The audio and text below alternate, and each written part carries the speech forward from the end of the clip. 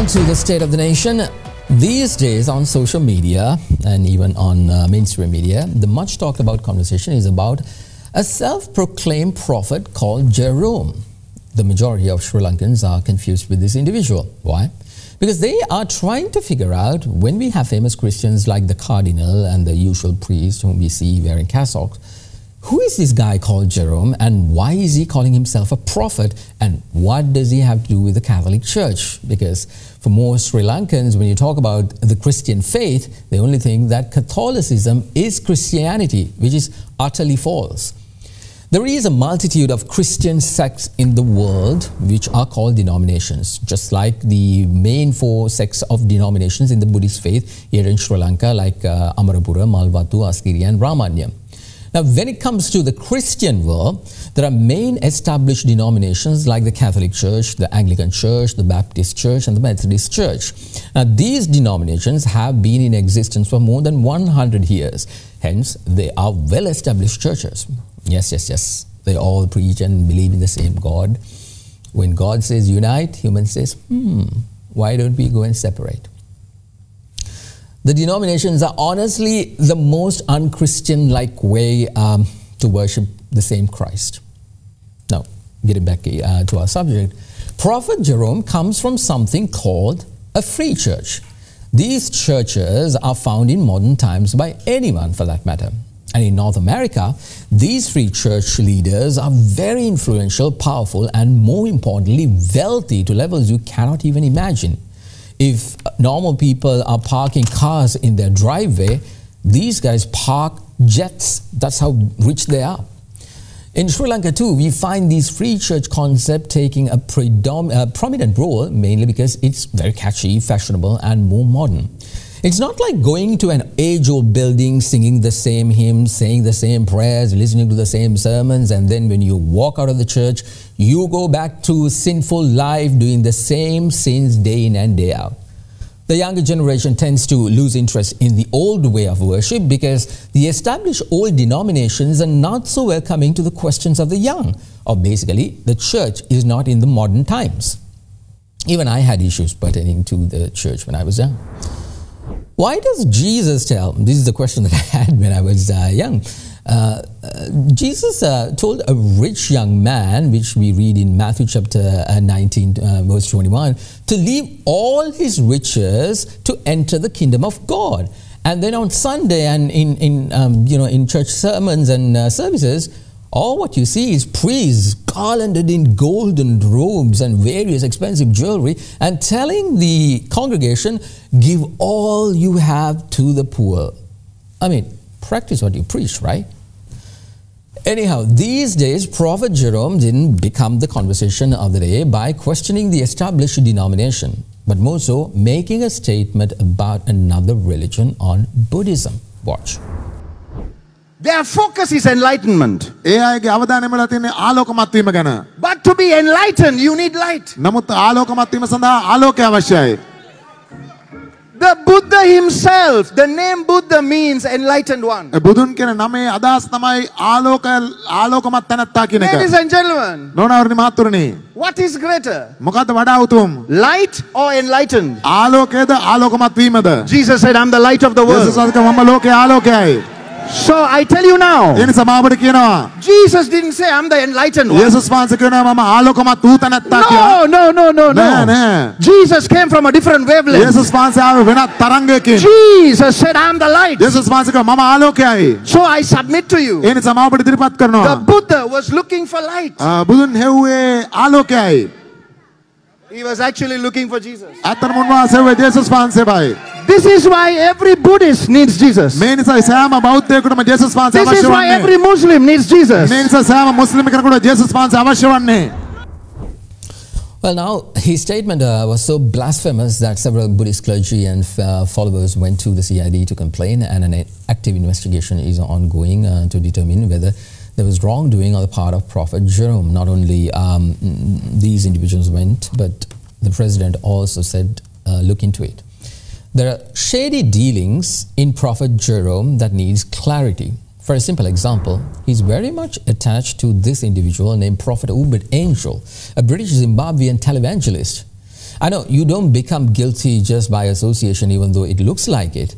But then the riches surrounding Prophet Jerome's church are what's puzzling most. Prophet Uber Angel is implicated in several money laundering scams where he's accused of funneling gold out of Zimbabwe to clean black money. Prophet Uber Angel visited Sri Lanka many times at the invitation of Prophet Jerome. Watch. Joy is the oxygen of angels. Angels only enter environments of joy. Angels invade environments of joy. As soon as he mentions angels entering into the environment of joy, look who is walking into the auditorium.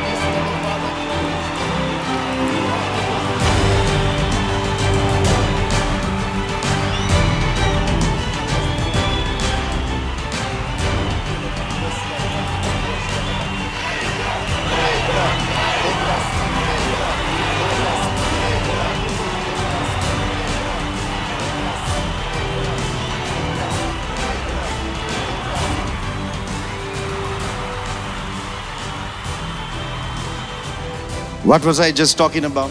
I said, in a joyful environment, angels will come. I just said it. And you see, my father did tell me one day we will come without telling you. He said it to me. And I said, oh, okay, I'll wait for that day. But did I know it was today?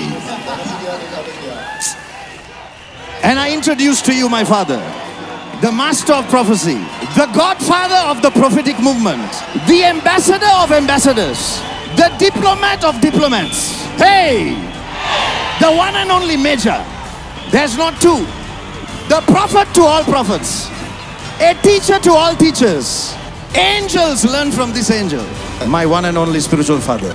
With this God-ordained surprise, the multitudes entered into an atmosphere of joy and experienced an incredible angelic encounter.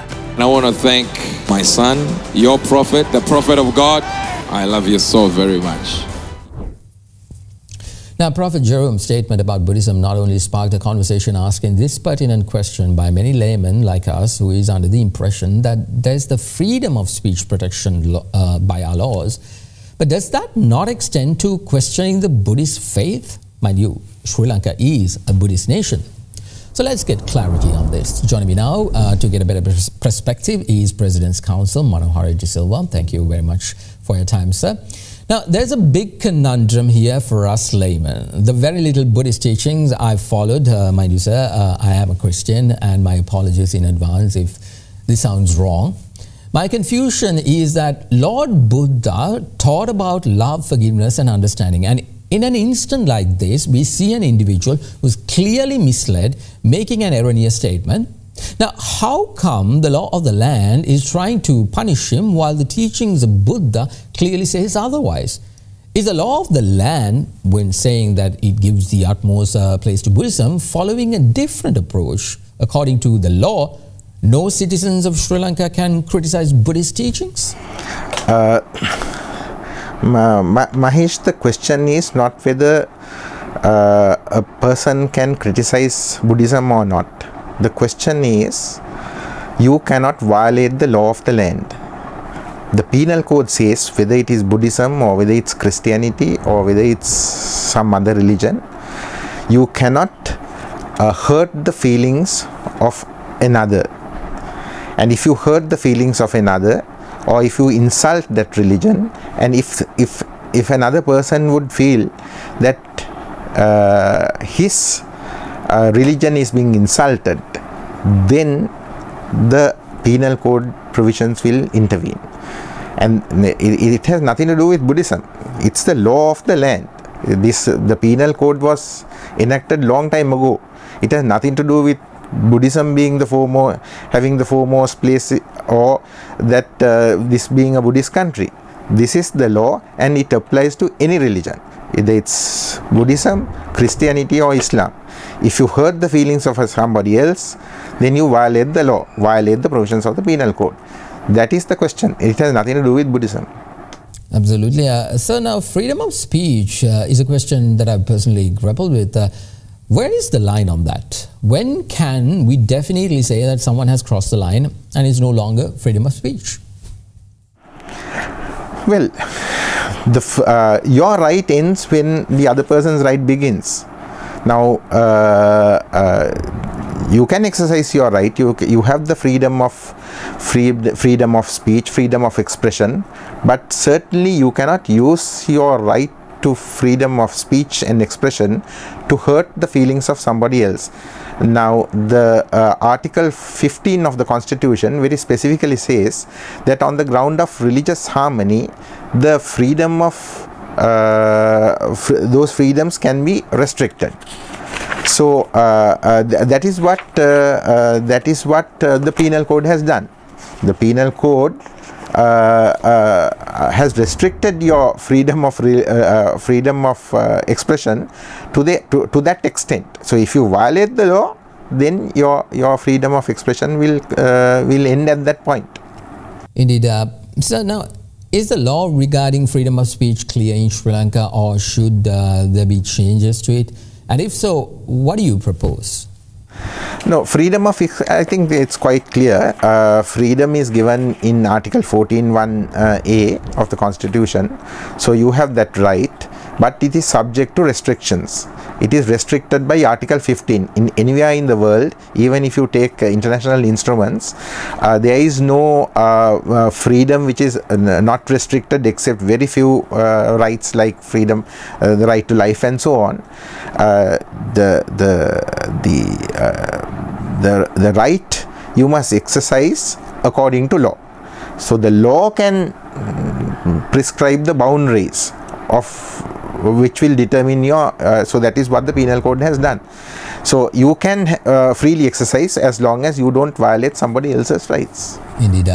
All right, we had to leave it at that. That was President's Counsel Mahieash Johnney. Thank you very much. A short break now. I'll be back with the close.